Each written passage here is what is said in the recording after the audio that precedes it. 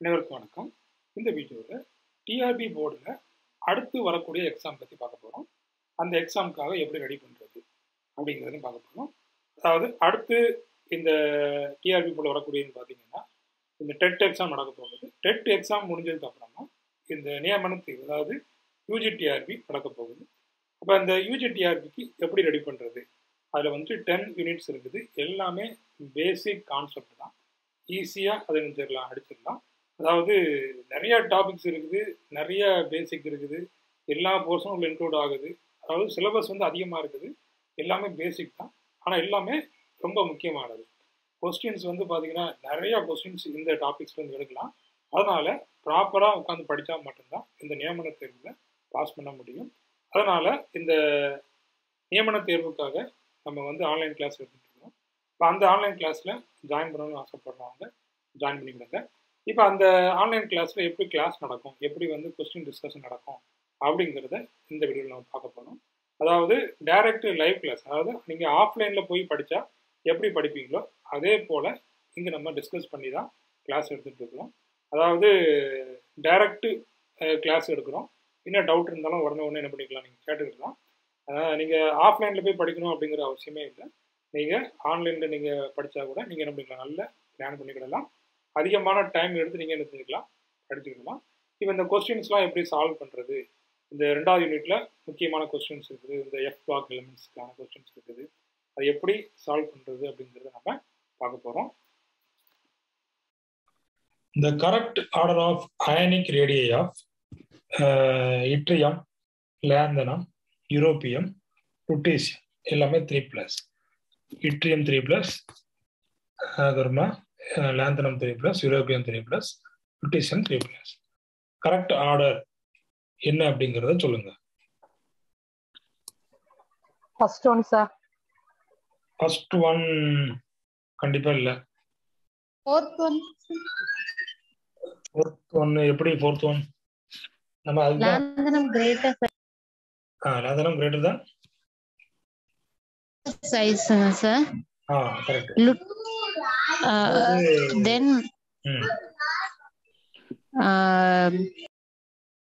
சொல்லுங்க. யூரோப்பியம், அதாவது இருக்கிறதுலயே சைஸ் அதிகம் அப்படின்னு பாத்தீங்கன்னா கண்டிப்பா லாந்தனம், சரிங்களா? இட்ரியத்தை விட லாந்தனத்துக்கு தான் அதிக சைஸ், சரிங்களா? அப்போ நீங்க அதை வச்சு செஞ்சிடலாம், ஈஸியா நீங்க போட்டுடலாம். அதுக்கு அப்புறம் எல்லாமே வந்து லாந்தனத்தோட கம்மியா உள்ளது. லாந்தனம் தான் அதிகமான சைஸ். அது யூரோப்பியன், லுட்டீசியம் ரொம்ப கம்மி தான், சரிங்களா? அப்போ அதுக்கப்புறமா இந்த ஆர்டர் எப்படி வந்துச்சுன்னா கடைசியில் இந்த இட்ரியத் தான் இருக்கும், சரிங்களா? அப்போ option 4 is the correct answer. அப்போ நீங்கள் இதுக்கு எப்படி படிக்கணும் அப்படின்னு நம்ம லாஸ்ட் கிளாஸ்ல பார்த்த அந்த டேபிள், ஒரு டேபிள்ல நான் உங்களுக்கு கொடுத்துருந்தேன். இந்த ரேடியை இட்ரியத்தை கம்பேர் பண்ணி சொல்லியிருந்தாங்க. இட்ரியத்தை கம்பேர் பண்ணி அந்த அயனிக் ரேடியை வந்து சொல்லியிருந்தாங்க. அதே கொஸ்டின்ஸ் கேட்டிருக்காங்க. அடுத்து among the following series of transition metal ions, the one where all the metal ions have 3d2 electronic configuration. எதுல வந்துட்டு எல்லாத்துலயுமே 3d2 கான்ஃபிகரேஷன் இருக்கு அப்படின்னு சொல்லி கேட்டுருக்காங்க. செக் பண்ணி பாருங்க, நோட் எடுத்துக்கிடுங்க, எழுதி பாருங்க. எதுக்கெல்லாம் வந்துட்டு இந்த D2 கான்ஃபிகரேஷன் வருது. ஃபர்ஸ்ட் D2 Mn5+ இருக்குது. மேங்கனீஸ்க்கு பார்த்தீங்கன்னா D5S2 வரும். அப்போ அதில் 5 எலக்ட்ரான்ஸ் போயிட்டுனா உங்களுக்கு என்ன இருக்கும், 2 எலக்ட்ரான்ஸ் தான் இருக்கும். இதில் வந்து நான் D7 போட்டுக்கிறேன், அதை மாற்றிக்கிடுங்க. ஓகே. அடுத்து குரோமியம் 4+ செக் பண்ணி பாருங்க. குரோமியம் 4+ என்ன வருது? D2 வருது. D2 வருதுங்களா? ஓகே. அப்போ குரோமியத்துக்கு பார்த்தீங்கன்னா இந்த D5S1 வரும். அதில் 4 போயிட்டுனா ரிமைனிங் 2 இருக்கும். அப்போ D2 கான்ஃபிகரேஷன் வரும். CR4+ நமக்கு வந்துட்டு D2 இருக்குது. அப்போ V3+, 183+ல செக் பண்ணி பாருங்க, வருதான்னு பாருங்க. வெனடியம் 3+ D2 வருதுங்களா? Yes sir. ஓகே. அதுக்கப்புறமா டைட்டானியம் 2+ வருதான்னு பாருங்க. சார் D2 கான்ஃபிகரேஷன் வருதுங்களா? ஓகே. அப்போ option 1 1 is the correct answer. எல்லாருமே என்ன வருது? D2 configuration வருது. அடுத்தது இந்த aqueous solution containing which one of the following ions will be colorless? இது வந்து colorless. கமெண்ட் 2 பிளஸ் கிடையாது. கலருக்கு என்ன இருக்கணும், கலர்லெஸ்க்கு என்ன இருக்கணும் அப்படிங்கறத திங்க் பண்ணுங்க, ஈஸியா கண்டுபிடிச்சிடலாம். Sir scandium 3+ sir. ஸ்காண்டியம் 3+. ஏன் ஸ்காண்டியம் 3+? அங்க வந்து அன்பேட் எலக்ட்ரான்ஸ் இல்ல. ஸ்காண்டியம் 3+, 3 எலக்ட்ரானும் போயிடுச்சு, அங்க எலக்ட்ரான்ஸ் இல்ல. அதனால ஸ்காண்டியம் 3+ இஸ் கலர்லெஸ். மற்ற எல்லாத்துலயுமே உங்களுக்கு வந்து அன்பேட் எலக்ட்ரான்ஸ் இருக்கும். So that may be colour. Next question. The lanthanide contraction is responsible for the fact that lanthanide contraction is responsible for the fact that zirconium, yttrium have about the same radius. Zirconium and iridium have similar oxidation. Zirconium, hafnium have about the same radius. Same radius. Option 3 is the correct answer. Okay. அடுத்தது, in which of the following pairs are both the ions colored in aqueous solution? ரெண்டு அயன்ஸும் கலரா உள்ளது இது. ஒவ்வொன்றிலையும் ஒவ்வொரு option 2 ions கொடுத்துருக்காங்க. அப்போ அதுல இதெல்லாம் வந்து colour aqueous solutionல colour nickel 2+, copper plus. Nickel 2+, titanium 3+ ஆங்க சார். எப்படி madam? Sir nickel 2+னா D8 electrons இருக்கும். சரி. இப்ப காப்பர் பிளஸ்னா அது D10 electronic configuration, so no colourless. அப்புறம் ஸ்காண்டியம் 3+ ஆல்சோ கலர்லெஸ். ஓகே. அப்ப ரெண்டாவது ஃபோர்த்தும் வராது. அப்ப ஆப்ஷன் நிக்கல் 2+. அடுத்தது மோர் நம்பர் ஆஃப் முக்கியமான क्वेश्चन லாஸ்ட் கிளாஸ்ல பார்த்த அதுல உள்ள questions. More number of oxidation states are exhibited by the actinides than by the lanthanides. அதிகமான ஆக்சிடேஷன் ஸ்டேட் எதுக்கு பாசிபிள்? ஆக்டினைட்ஸ்க்கு பாசிபிள், எதை விட லாந்தனைட்ஸை விட. The main reason for this is, முக்கிய காரணம் என்ன? More active nature of the actinides, more energy difference between 5f 60 orbitals than between 4f and 5d orbitals, lesser energy difference between 5f 60 orbitals than between 4f 5d orbitals, greater metallic character of lanthanides than that of the corresponding actinides. Simple question, ஈஸியா நீங்க கண்டுபிடிச்சிடலாம். அதாவது அதிகமான oxidation state ஆக்டினைட்ஸ்க்கு possible. என்ன காரணம்? Sir lesser energy difference between 5f and 60 orbitals sir. அதனால ஈஸியா transfer ஆகும் சார். அப்போ லெசர் எனர்ஜி டிஃபரன்ஸ் இருக்குது. எதுக்கும் 5f 60க்கு லெசர் எனர்ஜி டிஃபரன்ஸ் இருக்குது. அதனால எலக்ட்ரான்ஸ் என்ன செஞ்சுக்கிடும்? ஷேர் ஆகிக்கிடும். அப்படி ஷேர் ஆகும்போது என்ன ஆகும்? உங்களுக்கு வந்து ஆக்சிடேஷன் ஸ்டேட் என்ன இன்க்ரீஸ் ஆகுது. அப்போ லெசர் எனர்ஜி டிஃபரன்ஸ் வந்து இருக்கு 5f 60. ஏன்னா 60 உள்ளது ஈஸியா 5f வந்து நினைச்சிடும், உங்களுக்கு டிரான்ஸ்ஃபர் ஆகிறதுக்கான சான்ஸ் அதிகமா இருக்குது. அப்போ option 3 is the correct answer. இது அதான் நம்ம வந்து எவ்வளவுக்குள்ள அந்த கான்செப்டை ஊன்றி படிக்கிறோமோ அந்த அளவுக்கு நீங்க வந்து மார்க் ஸ்கோர் பண்ணணும். நம்ம ஏற்கனவே சொன்னோம், அந்த எலக்ட்ரானிக் கான்ஃபிகரேஷன் இது வந்து நீங்க பாத்தீங்கன்னா சிம்பிள் எலக்ட்ரானிக் கான்ஃபிகரேஷன்ல கொஸ்டின் கேட்டுக்கிறாங்க. நீங்க வந்து எலக்ட்ரானிக் கான்ஃபிகரேஷன் தானே அப்படின்னு சொல்லி நீங்க போனீங்கன்னா கண்டிப்பா இதுல மார்க் ஸ்கோர் பண்ண முடியாது. நம்ம அதுலயே நம்ம பார்த்தோம் சரிங்களா, ஏன் வந்துட்டு டில வந்து எலக்ட்ரான்ஸ் இல்லாம எஃப்க்கு போகுது அப்படின்னு சொல்லி பார்த்தோம். அப்போ அங்கேயே நம்ம பார்த்துட்டோம் எனர்ஜி கேப், எனர்ஜி லெவல் வந்து ரொம்ப கம்மி. இப்போ ஈஸியா எலக்ட்ரான் செஞ்சுக்கிறோம் 4fக்கு எனர்ஜி ட்ரான்ஸ்ஃபர் ஆகிடும்.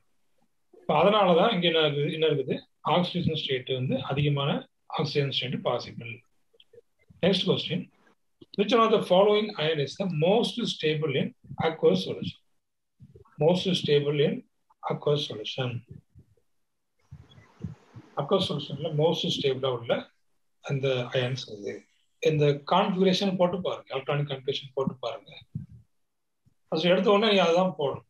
எந்த மாதிரி கேட்டிருக்காங்க ஒரு ஐடியாவும் இல்லை அப்படின்னாச்சுன்னா அந்த கான்ஃபிகரேஷன் போட்டு ஒவ்வொன்றுக்கும் கான்ஃபிகரேஷன் போட்டு பாருங்க, ஏதாவது ஒரு க்ளூ கிடைக்கும். போட்டு பார்த்தீங்களா? ஆன்சர் சொல்ல முடியுங்களா? டைட்டேனியம் 3+. இது சொல்லுங்க, நம்ம எலக்ட்ரானிக் கான்ஃபிகரேஷன் சொல்லுங்க பார்க்கலாம். டைட்டேனியம் D2S2 D2S2 ஆமா. அப்ப அதுல 3 எலக்ட்ரான்ஸ் இருக்குது. அப்ப D1 மட்டும் தான் இருக்குது. வளையத்துக்கு 4 இருக்கும். 4ல 3 போயிட்டுனா D1 இருக்குது. அது மேங்கனீஸுக்கு வந்து 3+. அப்ப வந்து D4 இருக்குனா D4 வரும். D4 குரோமியத்துக்கு D3 sir. அப்ப D3 என்னது? அப்போ somewhat stable அதானே? Stable configuration. D5 D10 stable configuration. ஆமா, உங்களுக்கு வந்து T2G ல உங்களுக்கு வந்துட்டு எத்தனை எலக்ட்ரான்ஸ் இருக்குது? 3 எலக்ட்ரான்ஸ் இருக்குது. சரிங்களா? அப்ப அதுவும் ஒண்ணுதான், half filled தான். அப்ப half filled வந்துட்டு more stable compared to these 3. So Cr3+ is the correct answer. சரிங்களா? most stable in aqueous solution. இந்த மாதிரி தான் நீங்க என்ன செய்யணும், இந்த எலக்ட்ரானிக் கான்ஃபிகரேஷன்ஸ் நீங்க போட்டு பார்க்கணும். Identify the incorrect segment among the following. Lanthanide contraction is the accumulation of successive shrinkages. As a result of lanthanide contraction, the properties of 4D series of the transition elements have no similarities with the 5D series of elements. Shielding power of 4 electron is quite weak. There is a decrease in the radii of the atoms or ions as one proceed from lanthanide to lutetium. இதுல கேட்டுக்கிறது என்ன? Incorrect statement கேட்டுக்கிறாங்க. கரெக்டா பார்த்துட்டு சொல்லுங்க பார்க்கலாம். நீங்க எந்த அளவுக்கு படிச்சிருக்கீங்க அப்படிங்கறத நீங்க இந்த क्वेश्चனை வச்சு நீங்க அண்டர்ஸ்டாண்ட் பண்ணிக்கலாம். Option 2 sir. ஆப்ஷன் 2 எதனால சொல்லுங்க சார்? லாந்தனைட் கான்ட்ராக்ஷன் இருக்கிறதுனால தானே சிர்கோனியமும் ஹாஃபினியமும் வந்து சேம் சிமிலாரிட்டி ரேடியா இருக்கு. அப்ப இங்க வந்து நோ சிமிலாரிட்டிஸ்னு கொடுத்திருக்காங்க. அப்ப அதான சார் கரெக்ட். ஆமா, option B is the correct answer. First option பாத்தீங்கன்னா lanthanide contraction is accumulation of successive ஷ்ரிங்கேஜஸ். Correct தான், சுருங்கிட்டே தான் வருது. அதுக்கப்புறமா shielding power of 4 electron is quite week. அப்ப அதுவும் கரெக்ட் தான். There is decrease in the radii of atoms as one proceeds from lanthanide to lutetium. lanthanide to lutetium போக போக ரேடியை atomic ரேடியை வந்து டிக்ரீஸ் ஆகுது. அப்போ அதுவும் கரெக்ட் தான். இப்போ தவறானது இந்த செகண்ட் ஆப்ஷன்.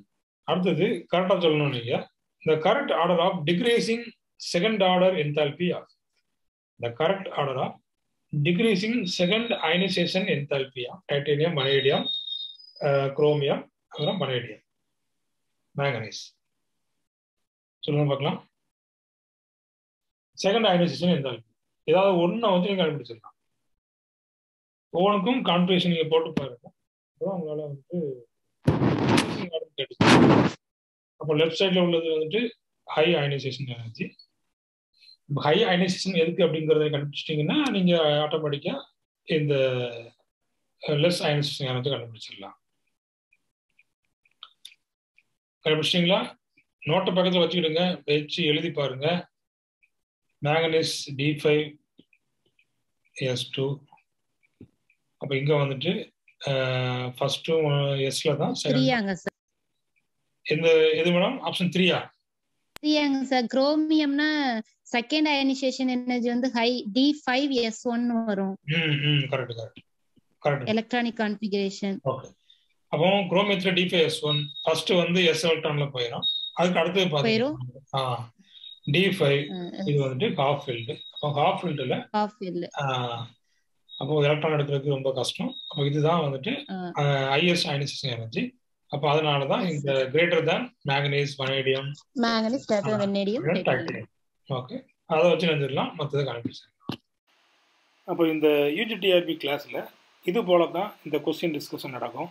அதே போல் டீச்சிங்கும் இதே போல் டைரக்ட் லைவ் இன்டராக்டிவ் கிளாஸாக தான் நடக்கும். அதனால் இந்த UGTRB கிளாஸில் ஜாயின் பண்ணுறவங்க உடனடியாக ஜாயின் பண்ணிவிடுங்க. இப்போ வந்து 2வது யூனிட் வந்துட்டு முடிய போகுது. ஃபர்ஸ்ட் யூனிட் முடிச்சாச்சு, 2வது யூனிட் நமக்கு வந்துட்டு முடிய போகுது. அடுத்தது 3rd யூனிட், ரொம்பவே முக்கியமான யூனிட் ஸ்டார்ட் ஆக போகுது. அந்த UGTRBயில் ஜாயின் பண்ணுறவங்க உடனடியாக ஜாயின் பண்ணிவிடுங்க. உங்களுக்கு ரொம்ப யூஸ்ஃபுல்லாக இருக்கும். எல்லாமே பேசிக், அடிப்படை தெரியாதவங்க இந்த கிளாஸில் ஜாயின் பண்ணிங்கன்னா உங்களுக்கு ரொம்ப யூஸ்ஃபுல்லாக இருக்கும். இந்த UGTRB கிளாஸ் வந்துட்டு PGTRB ரொம்ப யூஸ்ஃபுல்லாக இருக்கும். நிறைய பேர் PGTRB படிக்கிறவங்கலாம் இதில் UGTRB ஜாயின் பண்ணிக்கிறாங்க.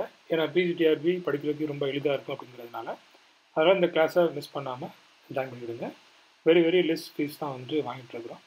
ஓகே, தேங்க்ஸ் ஃபார் வாட்சிங்.